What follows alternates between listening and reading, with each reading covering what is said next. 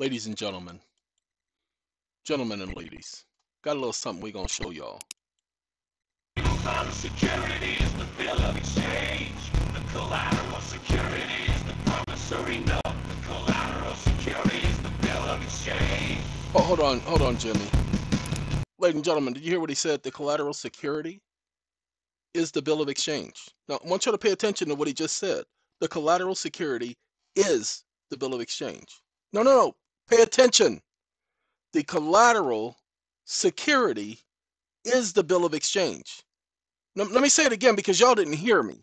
The collateral security is the bill of exchange. So when you do a bill of exchange, the collateral for the bill of exchange is the bill of exchange. But when you pay attention, use the Federal Reserve Act, it has to be accompanied by an application.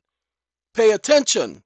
When you use the Federal Reserve Acts and you are attaching a bill of exchange under the Federal Reserve Act, because that's the official law for the United States for the use of bills of exchange, it is the Bill of Exchange Act. Sorry. It's hard to explain this to people because they can't see, because they're too busy looking through their eyes and not seeing with their mind. They're not seeing with understanding. People, you heard the Lord Jesus say, let him that has an eye see. You don't see with your eyes, ladies and gentlemen.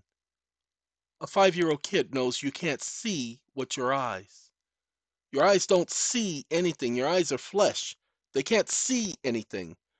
What you do is you see through your eyes. Hold on, did somebody just wake up? That's the real awakening that everybody keeps talking about. When you start to see and hear, you don't hear with your ears. Your ears are flesh, people.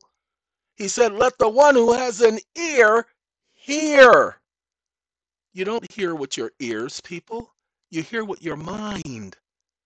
So once you start understanding this, then you can start understanding this. I told you, I have understanding because the true God allows me to have that understanding. I get to see the law. I don't read the law. I get to see it for what it is. Let me show it to you. And I promise you, with the aid of my God, I can proclaim myself the GOAT. I guarantee you the information I'm about to give you, nobody else has. Now I can do it now because I talked to a young man and they did their research, listening to the videos, and they just about got it. So technically I'm doing this to help them because they were missing one piece. And once they listen to this, they will be able to put the pieces together and move forward and get some other things accomplished. Ladies and gentlemen, the essence is in the pudding. What's the pudding? Follow the link in the description, in the title. The link is always attached to the wording in the title. We went back and corrected the other links already. YouTube is interfering with the links. That's your fault if you don't pay attention to the videos and follow them in sequence. My videos are sequential, people. One after the other, after the other, after the other. That's how people are getting their education. Eventually, I'm not going to have the ability to do this. He's already informed me way back in 2001, and it's creeping up on me. So that's why you see there's been a push to push out information. And I know this is going to lead to some problems for me because it's too much information at one time. And, well, they said they warned me. That's right. Officer Keith Smith came to me and told me that I was doing too much and I needed to stop. Literally told me they always give you 2 warnings.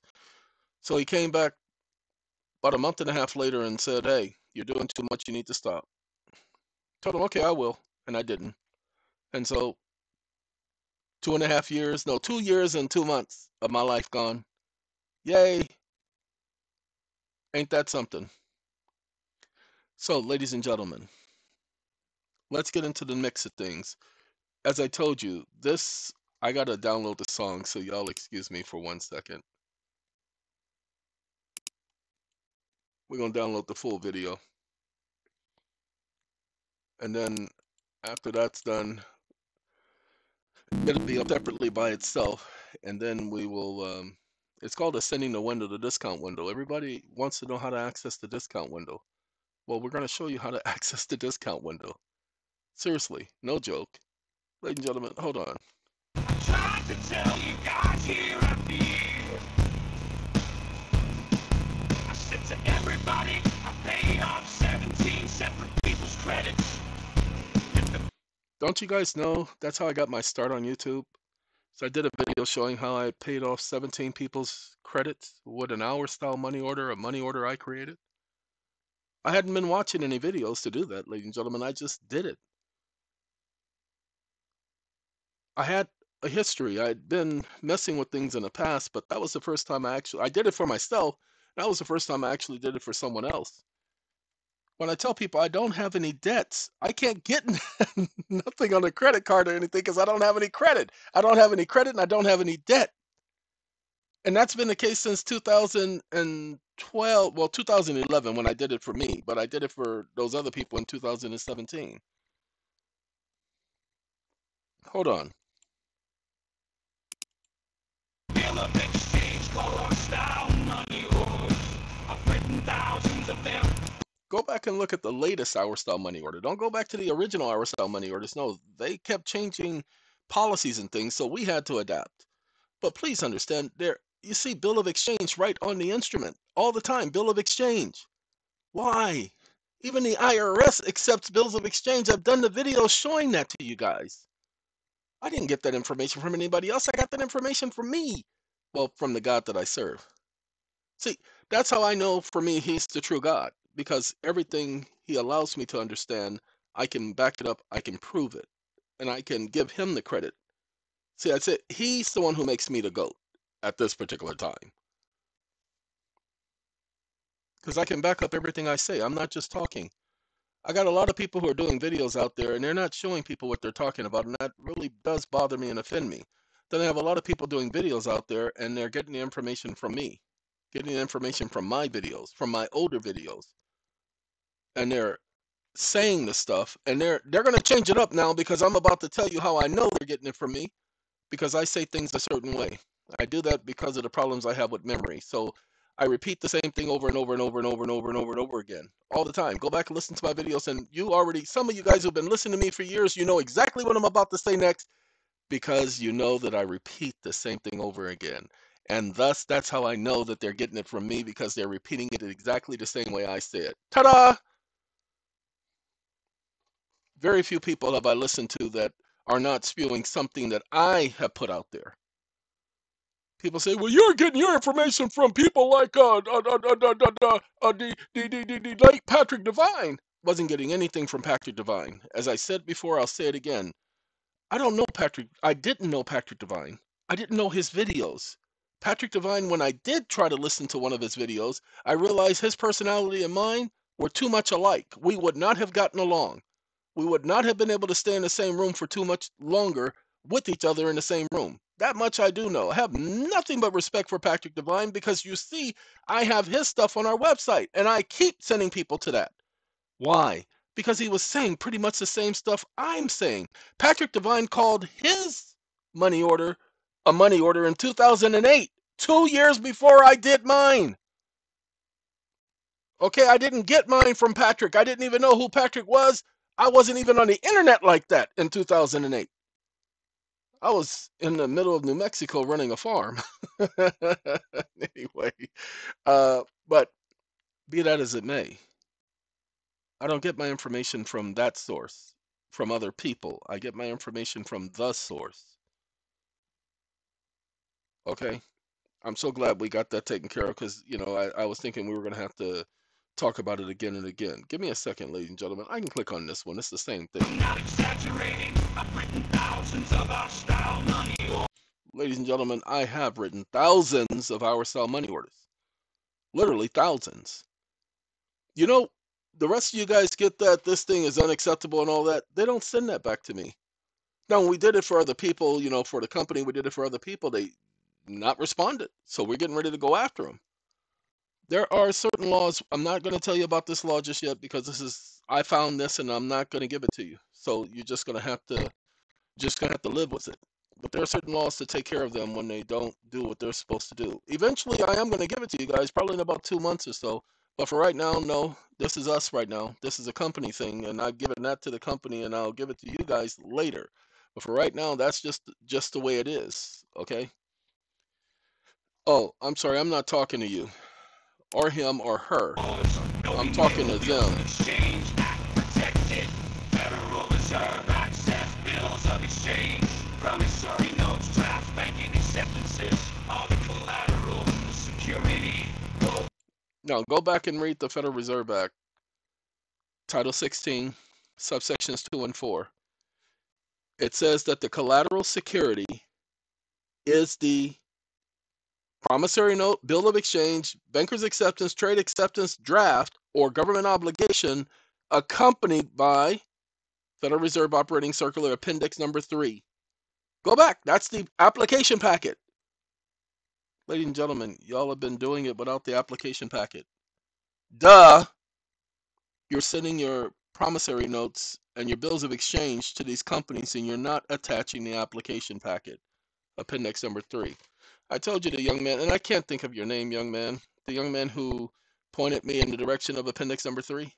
I didn't know it existed. He gave it to me, and when he gave it to me, I ding, ding, ding, ding, ding, ding, ding, ding, ding. All the other times I was paying things off with the fact that I knew that I could. But if you're going to do it with a Federal Reserve agent or a Federal Reserve bank or a Federal Reserve membered bank or a membered bank of the Federal Reserve, then use appendix number 3. Okay? Those two have to go together. Follow the rules, people. Now let's talk about those rules. We're going to let him talk just one more time because this is only a snippet. Reading 12 USC 412. Don't say I didn't tell you. I gave you everything you need to know. No, click on the link and follow the conversation. Okay, so let's follow the conversation. We're going to show you a conversation. Oh, no, we ain't doing that version.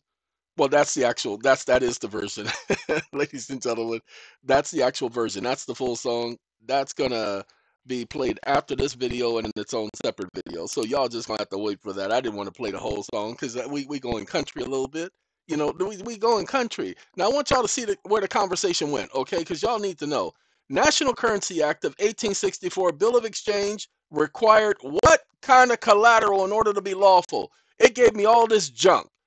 Look what it says. According to the National Currency Act, the Bill of Exchange needed to meet certain collateral requirements in order to be considered lawful. However, the specific collateral requirements in that Bill of Exchange Act were not mentioned because it didn't require any collateral. Hold on now. So it gives me all of this. During the National Currency Act, there was specific collateral for bills of exchange. Now pay attention. Acceptable collateral. The Act specified bills of exchange could be secured by collateral in the form of United States bonds. Ladies and gentlemen, that's 1864. There's no way in the world the Act would require United States bonds to secure bills of exchange. That's what it does now. It didn't do that then. Stupid. But see, that's for people who don't know what the Act says and what the laws were of that time. Direct obligation to the United States. That's also 1933. Watch this. Come on, Cornell Law. I ain't got all day. See, how did I know it was going to do Cornell Law? Because that's where it's getting it from. It's getting it from 1933 and forward. Special drawing rights, again, 1968. It is doing current bills of exchange. I didn't ask it about current bills of exchange. I said 1864. So it says it established a national currency and system security. And I told him, I said, you're a liar. Acceptable collateral, as specified in the bills of exchange, could be secured by collateral in the form of United States bonds. I just took what it said, and I was saying you were a liar. And it says, I'm very sorry for the confusion. You are correct. There is no federal bank. There was no federal banking system at the time of the National Currency Act. I made an error. Unfortunately, I could not find what you're looking for, homie. So then it starts talking about this junk, and so I tell it again. You are lying again. In the 1900s, collateral required for bills of exchanges was the Bill of Exchange itself. This was taken directly from the Federal Reserve, Section 16, paragraph number 2 and 4, stating that the Bill of Exchange and or the promissory note was the collateral and the security. The law also specified that it was the intent of Congress, according to the March 9, 1933 Act, for the collateral security to be in the form of bills of exchange, notes, drafts, bank acceptances, trade acceptances, along with government obligations. They were to be the collateral and the security for the Federal Reserve notes, i.e., they did not need collateral as they were the collateral. I need 3 case citations supporting this conclusion. There are no case citations supporting the conclusion. Why? Because the courts have made sure that that junk is not out in the public. Go back and pay attention. Now, notice what it says. I am really glad. How can you be glad? You're an AI model, you ignorant. Anyway, I am really glad you brought up the specific provisions of the Federal Reserve Act regarding collateral securities for bills of exchange. Let's dive into that, shall we? And then it does all of this junk from 12 USC 412. I didn't ask it about all this junk. This junk is not in the original act. So I don't care about that. I won't even read that. So I said, can you explain the significance of the collateral requirements of section 16.2 and 4? This was its suggestive questions at the bottom. It gave some suggestions. So I clicked on this one. The collateral requirements in the section 16.2 and 4 of the act are significant for the issuance of Federal Reserve notes. And it starts talking about risk management and all this stuff. I don't care about that junk. What type of assets can be used as collateral for Federal Reserve notes? Another one of its questions, not mine. Federal Reserve accepts a variety of assets as collateral, and it mentions all this junk. I want you guys to pay attention. I want you guys to go and read this because it's important. You need to know what is and what is not necessary. So you're going to have to read it and understand why I'm doing this. What was the purpose of pledging collateral for Federal Reserve notes? Because that's my question. Because there had to be a pledge of collateral securities. So the purpose of pledging collateral for Federal Reserve notes involved several steps, varying depending on the type of collateral and the specified the specific Federal Reserve Bank. Here's a general overview. Go, please read this. It is necessary for you to understand why there was a need for the pledging of collateral. So, you do recognize that the Federal Reserve Act, which is 59 Statute 237, subsection 2, specifically says that promissory notes and or bills of exchange accompanied by the application packet, otherwise known as Federal Reserve Operating Circular number 10, appendix number 3, operates as collateral and security for the loan. Now notice what it says now, and I want y'all to pay attention because this is the part y'all are going to go read. It has websites that it takes you to, letting you know that I know what I'm talking about. The application for Federal Reserve notes, any Federal Reserve Bank can apply for the local Federal Reserve agent, blah, blah, blah, blah. It breaks it down as to what you need to do. Then that was it. That was it. It breaks it down, tells you what you need to do, ladies and gentlemen, and it tells you need to have that application. Application for notes, collateral required. Y'all are not filling out the application. Lord have mercy. We told y'all what the application was. Told y'all the young man who gave me that. Y'all are not accompanying the application with the promissory note. Every person who calls me for a consult, that's what I tell them. But nobody did it. Sorry, youngster. You know I can't talk about certain things. Nobody did it. Okay. So, ladies and gentlemen, if you want access to the discount window, read this entire conversation. This is the link. I got to copy it again. But this is the link that's going to be underneath the video. Okay? That's the link. So when you click on that link, it will take you to this conversation. I've already got the link. It's not on one of those do or die. You can't use this link no more. Okay? So the link is copied. Now, I got to finish this video because I've been up since 4 o'clock this morning, having to go into town, and now I've been back. But this is our meeting night. So Wednesdays is my longest day, and this really is a long day. I wanted to put this information out because I need to make sure you guys understand. Many of you have been trying to pay your bills, trying to pay your mortgages, trying to buy this and buy that. You've been doing those 1099As, and I don't know why you guys did that. There's nothing. You had no proof that a 1099A was going to buy you some stupid house. Just going off of some people doing videos talking about what they did, and you trusted them. No, no, no, no, no. You trusted them, and here I am giving you the information, showing you the information, and you're going to just go take the easy route. All of you, the ones who lost money, That's what you get for being greedy, because that's all that was. Thought you were going to get something for nothing. I'm telling you to follow the rules. You guys have not been following the rules. You've been wanting to take shortcuts. Shortcuts will get you nowhere. Shortcuts don't lead nowhere, people. Shortcuts lead you right back to where you started or further back in the line. Get out of line. Get back. Get on back there. You can't just be jumping and taking cuts in lines. What you doing? No.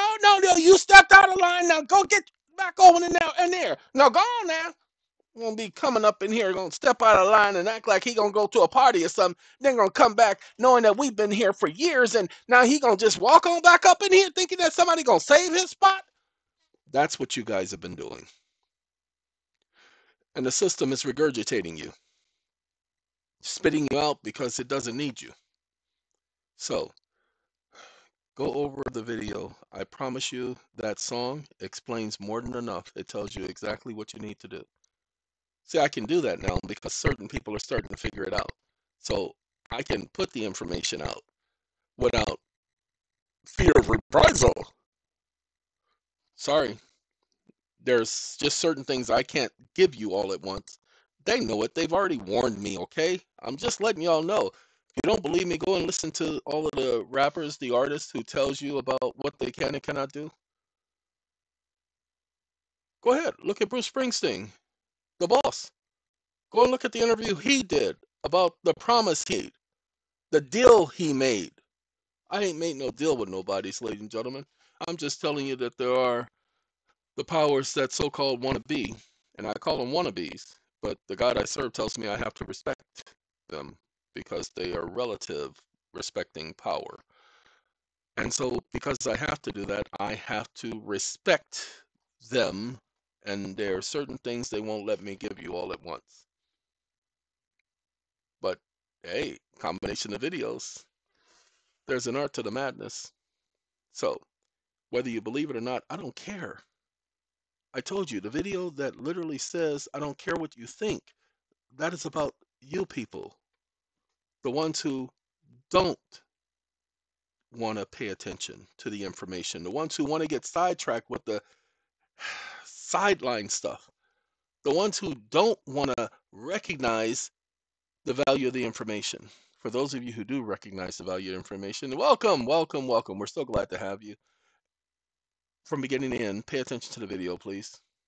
From beginning to end, I promise you, you'll appreciate the information. Now, look, I got to go. I can keep talking, but I do that when I'm tired, and right now, that's what I is.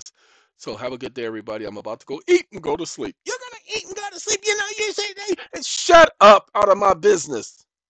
I'm sorry. I apologize. That's why I did the video. I don't care what y'all think. Oh, Lord. I'm so glad people understand. Gotta go.